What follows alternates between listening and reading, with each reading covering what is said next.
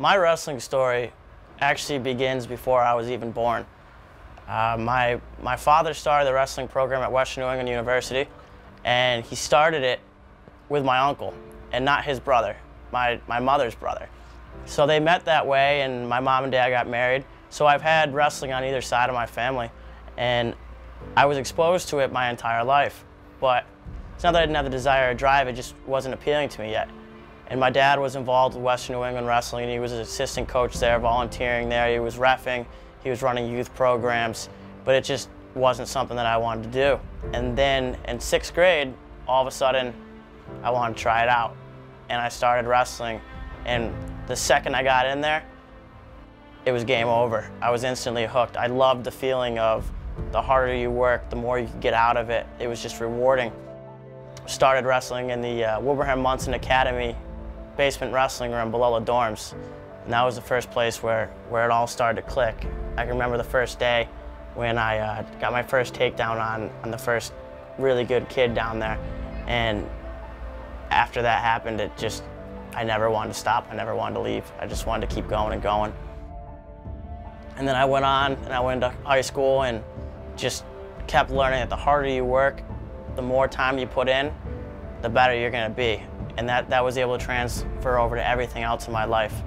I went off to Rhode Island College after, and I had some awesome teammates that were inspiring, and that was probably the best experience of my life so far, aside from coaching and the rewards that you get from coaching.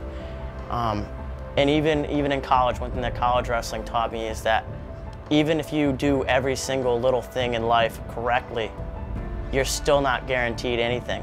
So it takes something special and a lot of hard work and commitment and desire and passion to achieve something that you really want.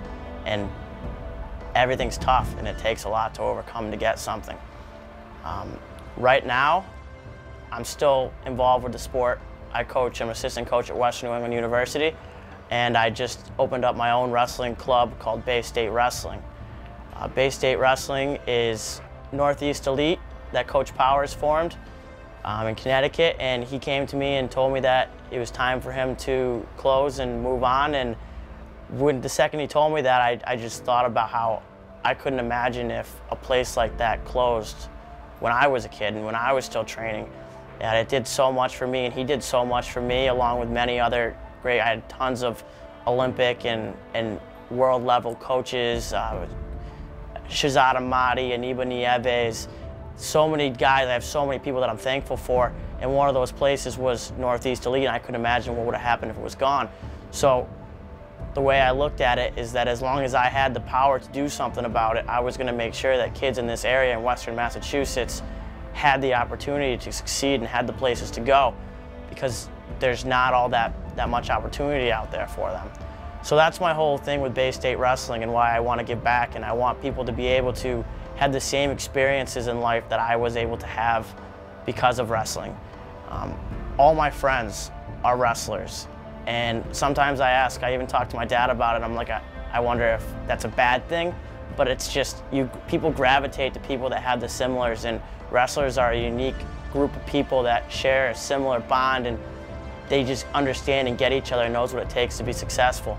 And like I said, I've met so many people through wrestling, and that's one of the things that means the most to me about it, is the different relationships that come from wrestling and the people that you can meet and the places you can be.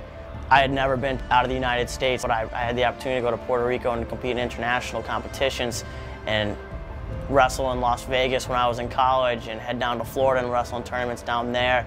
And it's just been a really great experience, and all my coaches that I've had, Coach Jones at Rhode Island College, Brendan Casey, Coach Trebelli, Coach Smith, all those guys have done so much for me.